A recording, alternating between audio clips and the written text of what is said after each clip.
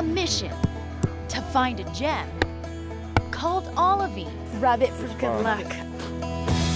So it's literally a hit or miss. That's right. And nothing there. And the search continues. And the search continues. Our treasure chest, Kilbourne Hole in Las Cruces, a site best described by self-proclaimed naturalist David Etzold as It's magnificent emptiness.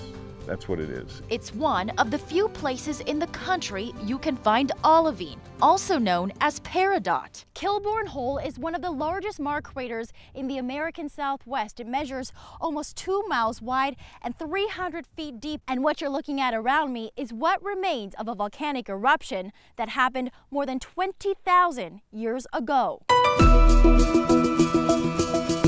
UTEP professor Libby Anthony has done more than 20 years of research at Kilbourne Hole. She says the mix of magma and steaming groundwater formed a massive explosion.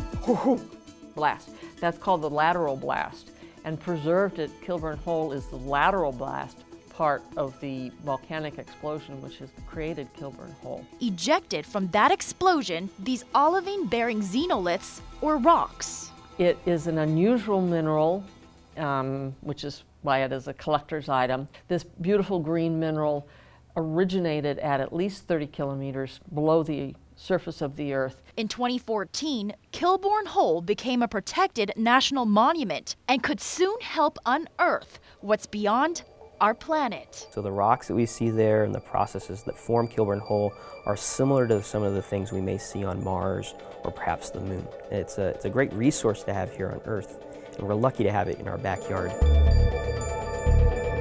Once the training ground for Apollo astronauts on past moon missions, the Maar crater will soon be the site of a NASA project called RIS-4E. So what we're doing with the drone is we fly cameras on board. UTEP professor Jose Hurtado will lead the research team. The idea behind our project is to study how we would explore the surfaces of other planets. Hurtado says they'll be testing tools and techniques for data collection.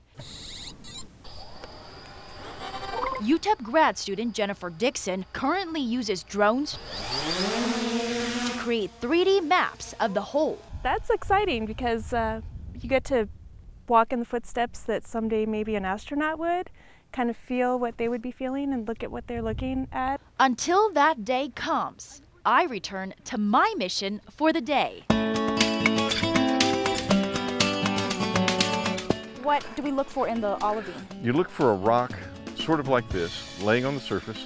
It's going to have a ropey surface appearance. It's going to have a slight green tinge on parts of it, and it's going to feel very heavy, much heavier than the other rocks around it. Okay, and at the end, just hammer away. Take your hammer out and have fun. Okay. Try after try. There we go. Anything? Nah. And hanging on despite my fear of heights. Ooh, this is scary. 40 minutes of searching, high and low, may have just paid off. I think we found one. Oh, we found one! See that green? Yes! There you go. So that's gotta be it. That's gotta be the olivine. It's gotta be it. This is beautiful! Is that Look at this. gorgeous or what? A small but shining reward Was that good or what? for those green to the search, but digging to learn more about this piece of borderland history. It's part of our area, and this amazing event happened and hardly anybody knows about it.